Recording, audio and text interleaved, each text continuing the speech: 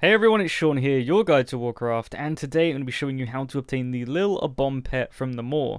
Now, to do this, it does require a Necrolord Invasion to be up within the Maw on Perdition's Hold, so this happens once every fortnight, I believe.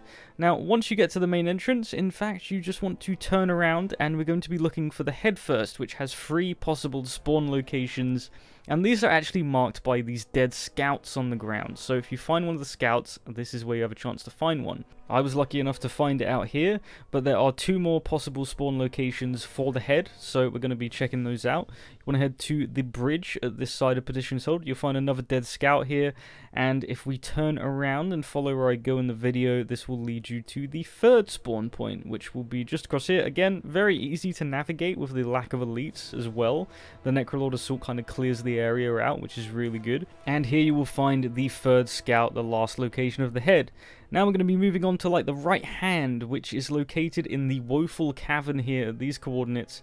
Now you want to head all the way to the back of the cavern, and at the back left will be the hand. You cannot see it on my recording because I picked it up unknowingly, not knowing what it was, so I wasn't recording at the time. But next to the scout you will find the right hand, that's a guarantee.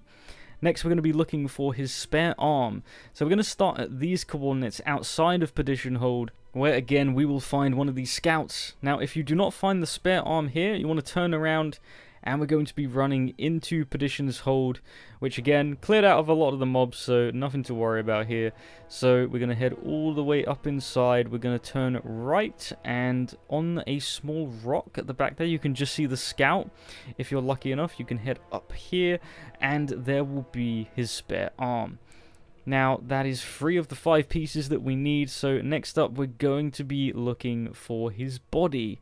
So his body can be located here, next to this scout, or we can turn around and run up to Perdition's Hold again, a bit like what we did for his spare arm. Now, this one is a reported spawn location, but I do not see any scouts next to this one, so I'm not sure if this one is too legitimate or not.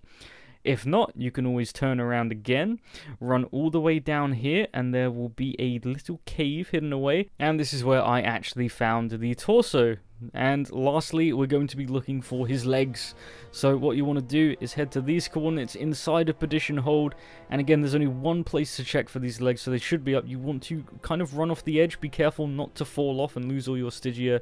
And just on the edge there will be the legs. So now, if you've done this, you will have all 5 pieces. Click one of the pieces, and this will assemble Lil'Abom into a pet for yourself.